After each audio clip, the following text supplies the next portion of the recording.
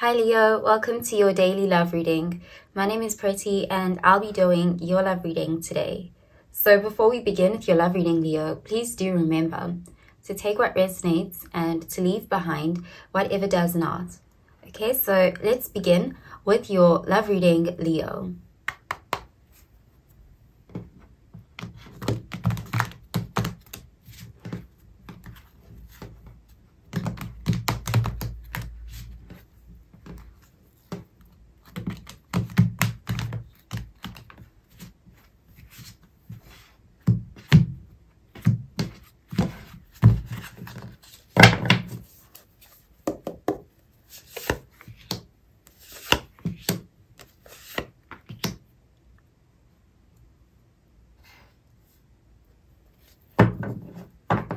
So at the bottom of the deck, we have the 10 of Cups, and this is water energy, Cancer, Pisces, Scorpio energy. So this is a very positive energy. This is a happily ever after energy. This is emotional fulfillment. This is finding someone to settle down with, someone who could be the end, the end person, that person that you choose. I'm seeing here a lot of dreams fulfilled, wish come true. So let's see what the rest of the cards have to say about this, Leo. Okay, so the first card we have is the Knight of Cups, and this is water energy. Next, we have the Five of Pentacles, earth energy. And finally, we have the Four of Swords, air energy. Okay, so definitely there is a situation here whereby you may be taking time for yourself. With this Four of Swords energy, I do see that as somebody who has withdrawn from love, somebody who is choosing to retreat and connect with their own well-being and heart space, and even an energy of recovering from something. This is definitely someone who's trying to heal their heart, focusing on self right now. And, I'm seeing spending time alone. With the Five of Pentacles, there may have been a situation where you had hoped for some sort of 10 of Cups outcome, there's this sense of feeling rejected or abandoned, left out, forgotten, not chosen or unseen with this Five of Pentacles. And this can really have a negative effect on one's self-confidence. And I do see an energy of isolating, choosing to be alone because of this, to spend time alone. And, it's almost like this is definitely an energy that is leading towards this time apart or time alone with the Four of Swords, to recover and heal. And I do see that there's somebody who is interested in you, though. With the Knight of Cups, there is somebody who's focused on you romantically, with romantic intention. This person is wearing their heart on their sleeve. This person is about to make themselves known to you. This person is definitely wanting to romance you. I do see this as a sweet, charming, emotionally available, expressive person. There is a sense that this person is definitely here. You may not notice this person. This person is coming in while you're in this isolated time, while you're focusing on yourself and healing and nurturing your wounds. This person is definitely there for you. So I do see this person is someone who's going to make some sort of emotional romantic offer to you. Okay, so let's clarify these cards, Leo.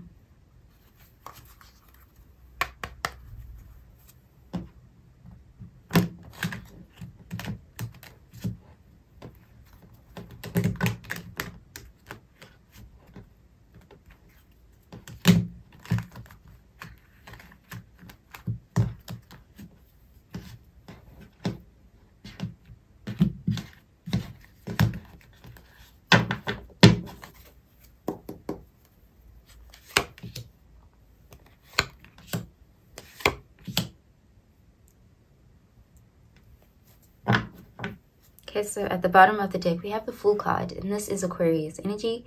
So this is an energy of a new beginning, fresh slate, new person, new opportunities, new adventures. So I do see here somebody is coming towards you. Something about this person, though, is different. There's something, they could be different from your usual type, or they could be foreign, they could be of a different background. There's something very different about them. But this person is definitely an optimist. This person is open-minded. They are coming towards you with no baggage. This is definitely someone who just wants a clean slate with you. They want to have this beginning with you.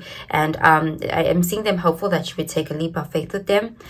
So let's see what the rest of the cards have to say about this, Leo. Okay, so the first card we have is the Six of Pentacles, and this is earth energy. Next we have the Five of Wands in the reverse, and this is fire energy. And finally we have the Star card, Aquarius energy. So you could be dealing with an Aquarius. Okay, so with that Six of Pentacles, again, I'm seeing someone here who is wanting to give to you on that romantic level. One thing about this person, I also do see that they are someone with, you know, good morals and integrity. This is a humble person. This is a generous person. With that Six of Pentacles, this is a giver. I do see this person is looking for some sort of partnership, a balanced partnership. They are a fair person by nature, and I do see them wanting to give to you. They want to, you know, romantically, you know, offer you some sort of romantic gesture, make their intentions, their heart known to you. I do see somebody here who is, you know, going to be quite direct with you, very honest. This is someone who's ready for some new beginning. This is definitely someone who's available. And I do see them, you know, that this person could be giving you some sort of romantic gesture or a gift of some sort, because there's just this giving energy, and we have that Knight of Cups energy as well. With the Five of Wands in the reverse, I do see that as you overcoming some sort of inner conflicts, inner struggle. You know, there may be something that you were dealing with here, and the aftermath of a situation that was very turbulent, chaotic. There may have been a lot of competition in that situation, and you're in this process of healing from that. So, and I do see that you're succeeding in that healing with the Star card there. That is progress in your healing journey as well.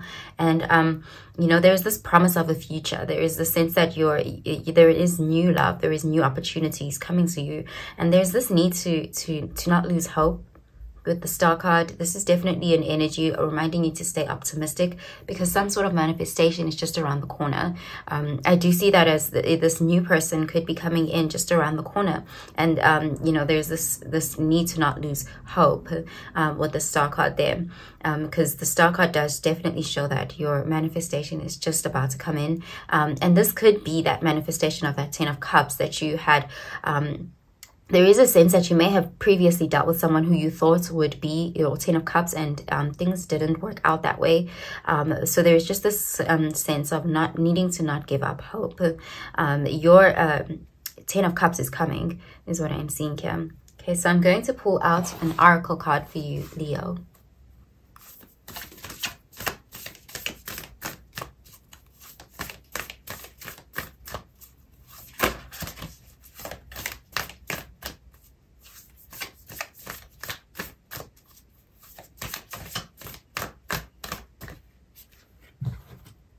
So the card says, a fiery climax approaches, full moon in Aries. Okay, so with this Aries energy, I'm seeing that as, again, this new person, this person coming towards you with no baggage. This is a direct person. This is somebody who, you know, is very clear about their intentions.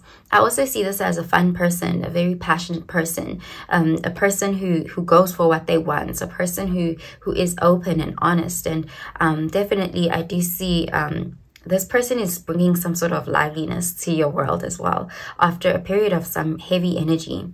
Okay, so I'm going to pull out another card for you, Leo.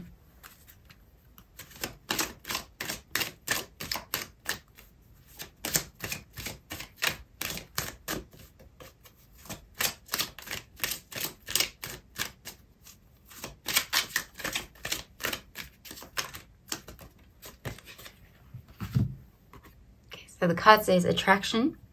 You attract you attract romantic love by enjoying this moment fully. Okay, so there is this need to stay present, to not escape. There is this sense of recovering, healing, and not bypassing the healing process.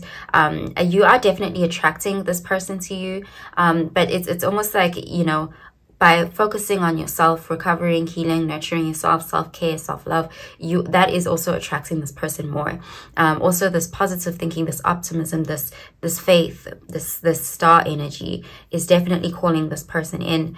I'm seeing you're definitely going to be attracting this person. I don't see you going to them. I see them coming to you as well, because you are still in this healing energy. Okay, so I'm going to pull out another card for you, Leo.